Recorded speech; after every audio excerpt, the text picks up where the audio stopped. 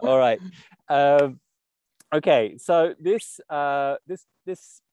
presentation really wouldn't have been possible without some of my colleagues, Associate Professor Joe Hurley, Chain Sun, Kaveh Delami, and Andrew Butt, who are all located at RMIT University in Melbourne. The website for the project is down at the bottom left, and some of the funding came from the Australian government's Department of Infrastructure, Transport, Regional Development and Communications under their Smart Cities and Suburbs program. We were really fortunate in getting this grant in 2017, and our original proposal basically was quite similar to the app that Makoto described, Professor Yokohari described in his keynote presentation, which enables people to find a cool route going from A to B. And so this presentation is just to talk a little bit about the context of our own challenges that we're facing in Australia and how we design that digital interface. I think the basic sort of introduction and the sort of plan for the talk is really three main points. Is that firstly, heat is going up and greenery is going down in Australian cities. You'll see in a minute that we're facing quite a significant challenge. At the same time, I think we have all of the tools available to us, lots of different increasingly detailed data sets, especially around heat and about green space. A lot of that data is becoming increasingly real time. And so there is an urgent need to actually design that information in such a way that it can be used by people on a daily basis and can be used perhaps even in an emergency situation, for example. And then the third point is just to describe a little bit about the case study from Bendigo in Victoria. So just for those of you that aren't familiar with Australian geography, I'm talking about the far southeastern corner of Australia, that's in Victoria. And Bendigo, you can see on the map on the left-hand side, is located about an hour and a half drive, around about 120 kilometers northwest of Melbourne, so in an inland area. The first point I was making is that heat is going up in urban Australia, and it's coming to become a really serious natural disaster in its own self. It's well known, for example, that Australia is particularly affected by wildfires or bushfires on a regular basis. And one of the most well-known ones in recent years is the 2009 Black Saturday bushfires, which affected the outskirts of Melbourne in February 2009, and in the course of a day killed 173 people who were unfortunately killed directly through the fire.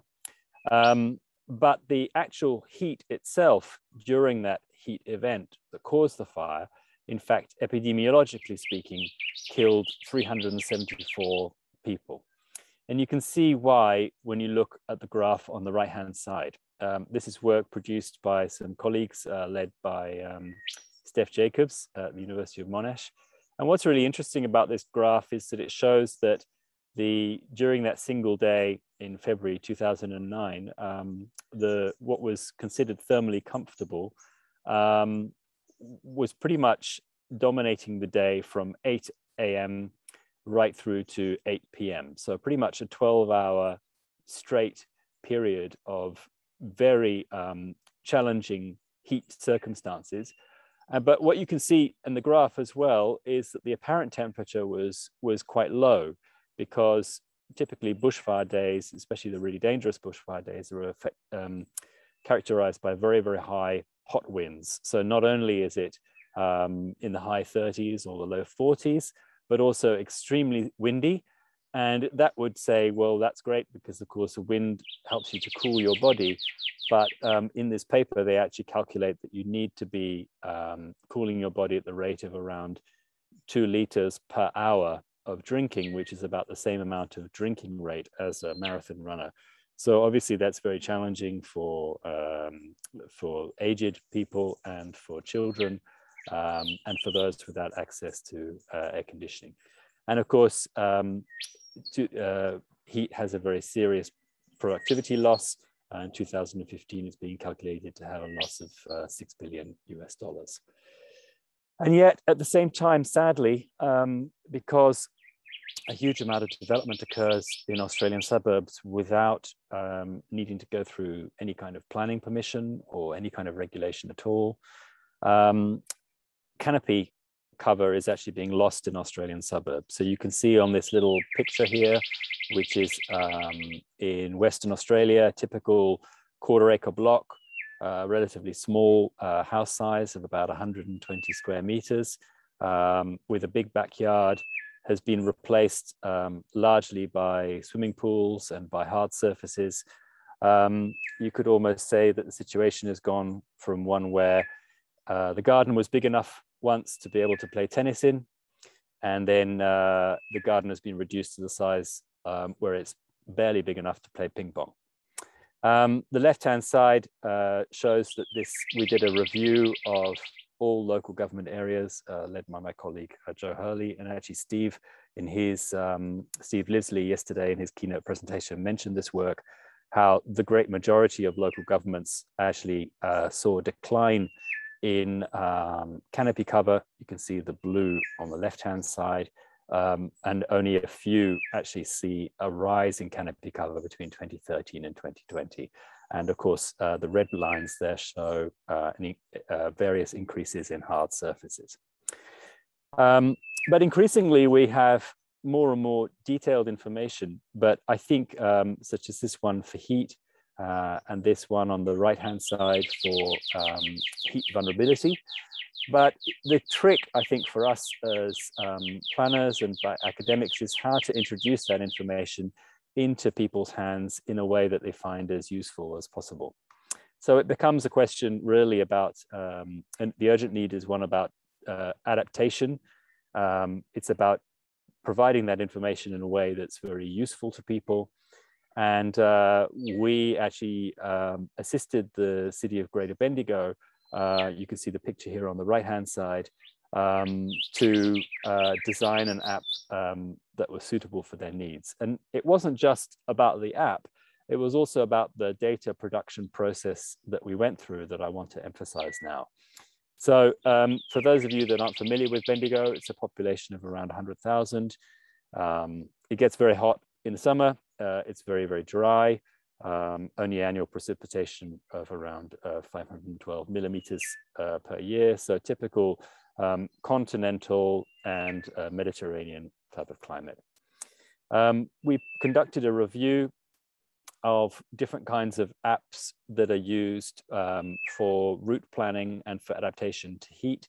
I'll provide you with the reference to the paper in a minute here, but you can see how it's certainly not a unique idea. There are different organizations from Longevicity in Milan. There's a Paris app, which I'll talk about in a minute. There's various private providers, Walkonomics and Walkspan, for example, that are trying to achieve the same thing. The European Union has, for example, has funded the Extrema app, which enables users to adapt to heat using their phones. Similarly, there's the City of Paris has provided this map and app service on the right-hand side that enables users to identify where there are cool islands as opposed to heat islands in the city. And there's the Singapore government provides a Park Connector network website as well that tries to achieve something similar. What we were trying to do was to get people to think about their local environment and to say, wouldn't you rather be walking along a street such as this, which has lots of green canopy, as Makoto was talking about, rather than a street like this, which has much less. And we approached this from both, from different levels, kind of a quantitative as well as a qualitative perspective, because following Professor Yokohari's talk, we recognize that heat is not just purely something of measurement alone, but it's also very much, it's embodied, it's psychological, it's also even cultural. And so we try to capture that as much as possible by examining what is the meaning of shade and how we can best capture that information. So we did various qualitative interviews and focus groups. We explored the different types of shade that exist in Bendigo. We basically were trying to look for different groups of people and how they understand heat and shading according to different age groups and different vulnerability levels. In fact, we engaged specifically as part of the design process for the app with walking groups and with school children. We produced the composite map initially from two-dimensional GIS, but then we realized that that wasn't going to be enough. And so we downloaded all of the Street View images for the city. It's more than 100,000 Street View images every 10 meters. And we generated a sky view factor for that. So you can see here on the top right of the slide, a Google Street View image basically looks like that, like a big ribbon, really, of image. If you wrap it round in a circle, then it produces a hemisphere.